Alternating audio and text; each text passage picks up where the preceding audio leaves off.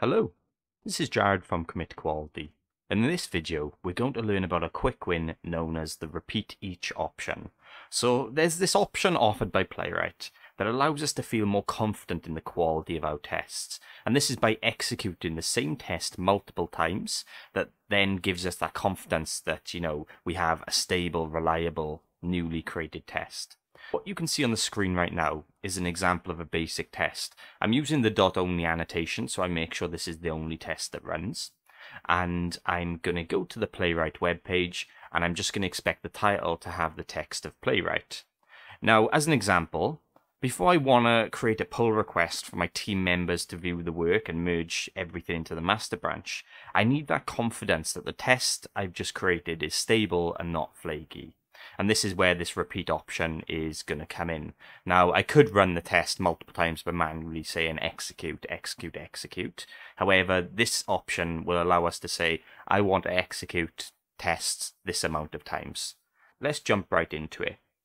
Simply, in the command line in your terminal, you want to say npx playwright test, and then you want to add the option of repeat dash each, and then however many times you want it to repeat. So in my example, I'm going to say I want to run it 3 times, and that'll give me confidence.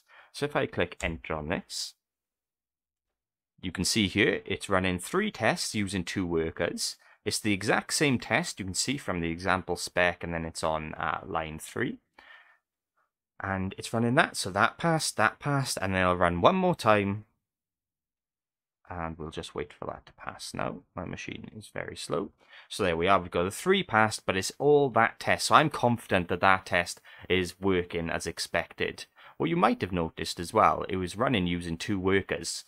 So you can control this from your config file. So if I change this to 1, you'd see that it ran the 3 tests using 1 worker, or you can have multiple. So we can test for those kind of parallelization parts as well. Now, it's not only limited to a single test as well. So if you had multiple tests, so let's just rename this to 2.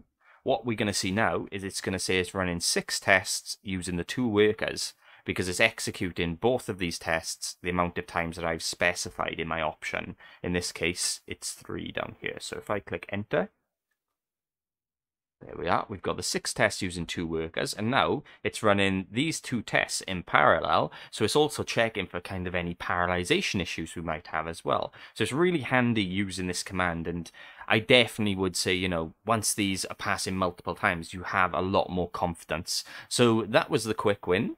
As always, if you have any questions, please leave a comment below. Thank you for watching, and have a good day.